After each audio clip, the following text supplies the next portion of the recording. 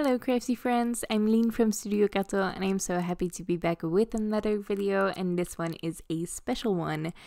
Today Syberia Designs and Lindy's gang are teaming up for a collaborative YouTube hop, and so you're going to see a ton of inspiration from each brand, and of course there is a giveaway, so stay tuned for that.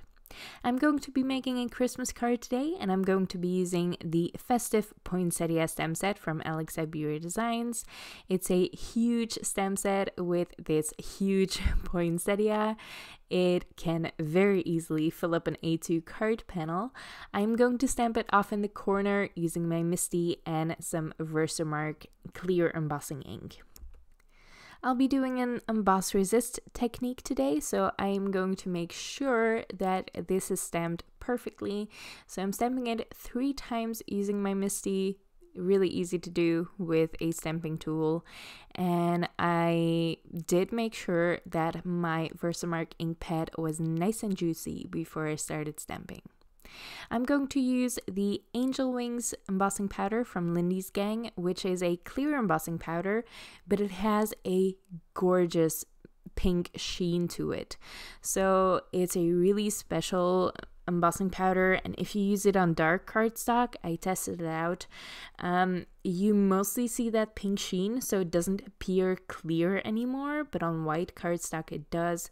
So it's a really fun powder to use for one of these emboss resist techniques, because it adds just a little bit of extra oomph.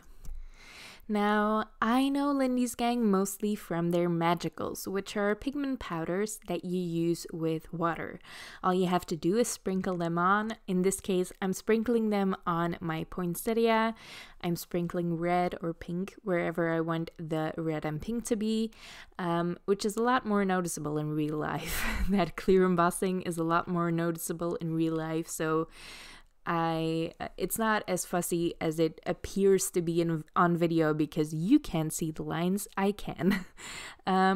So I just sprinkle on some of that amazing powder, and I spritz on some water and let the powder work its magic. I recommend you don't touch this too much with a brush. All I am doing is dragging the color to the places I still need it to be. I'm not mixing up the paints. I am not, because these powders, they separate into different colors. So there's a little bit of orange and yellow and pink in this pink powder, and it's so stunning. So if you spritz it with water, you're going to see it separate in all its subcolors. But if you mix it all together with a paintbrush, obviously you're just going to end up with pink.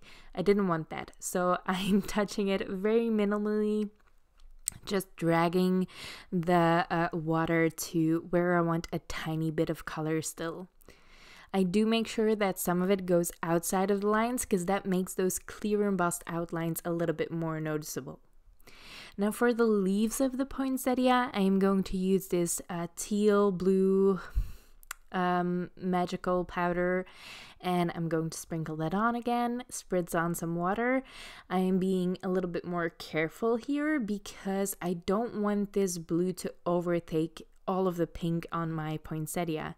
So I'm not covering my entire card base or card panel with water. I am just spritzing it on the leaves and hoping for the best.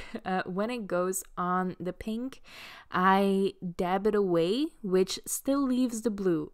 These powders stain quite a bit, so you can't really lift them with water either.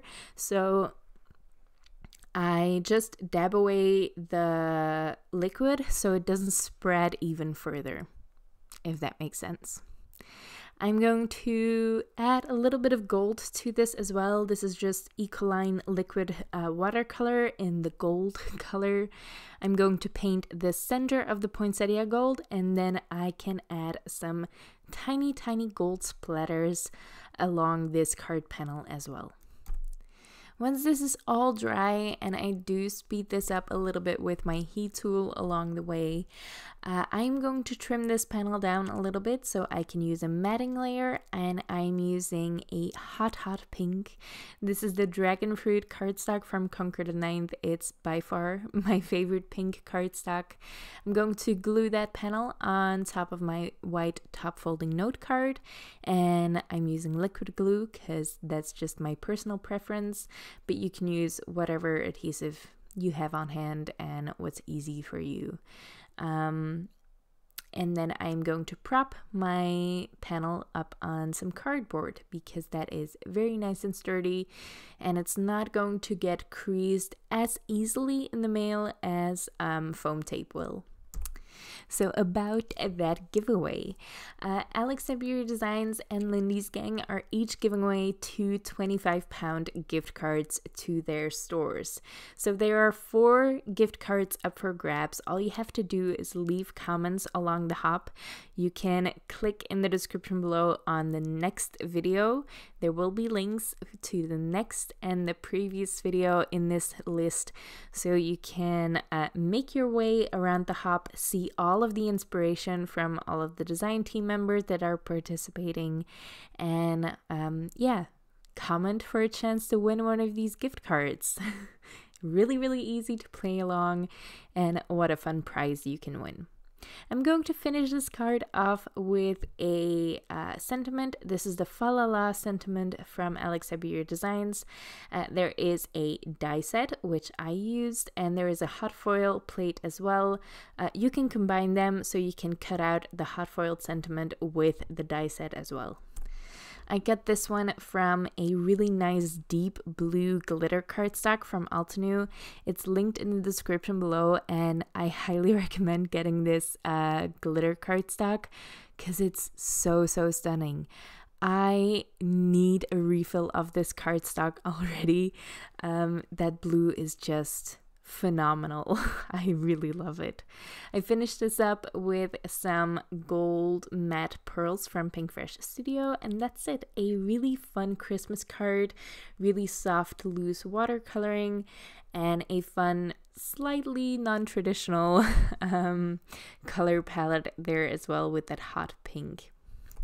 I hope you liked the card. I hope you liked the video. If you did, make sure to leave a thumbs up on this video. Leave your thoughts in the comments below. I would love to read them. And don't forget to hop along for a chance to win one of those amazing gift cards. Thank you so much for watching. Don't forget to subscribe because I hope to see you next time. Bye!